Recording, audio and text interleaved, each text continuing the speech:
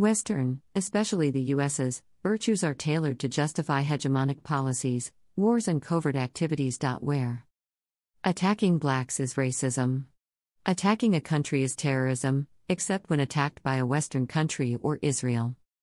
Attacking homosexuality is homophobia. Attacking women is gender discrimination. Attacking Jews is Semitism. Questioning Holocaust is still forbidden in some countries.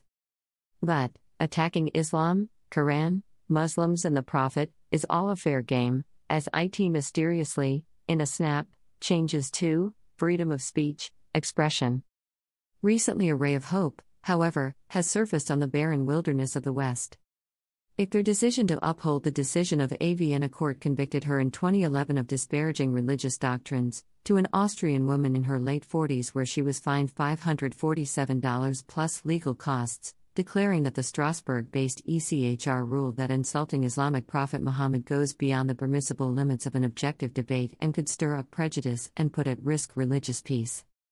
The ECHR said the Austrian court's decision served the legitimate aim of preserving religious peace. The court also said the woman's comments were not objective, failed to provide historical background, and had no intention of promoting public debate. https://www.acre.co.in/documents/fs_hate_speech_eng. PDF.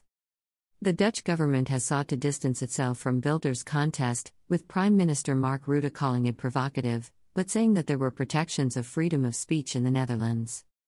The aim is to provoke rather than to force a debate about Islam, Rutte said this week. Wilders is a politician who provokes, and he is free to do that.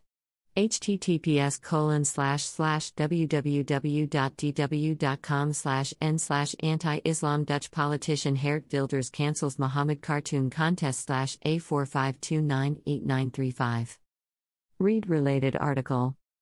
https://shakir2.wordpress.com/2015/12/30/Islamophobia through YouGov Poll Pew Research Center Study/ https://shakir2.wordpress.com/2015/04/29/hypocrisy/ Shakir2.wordpress.com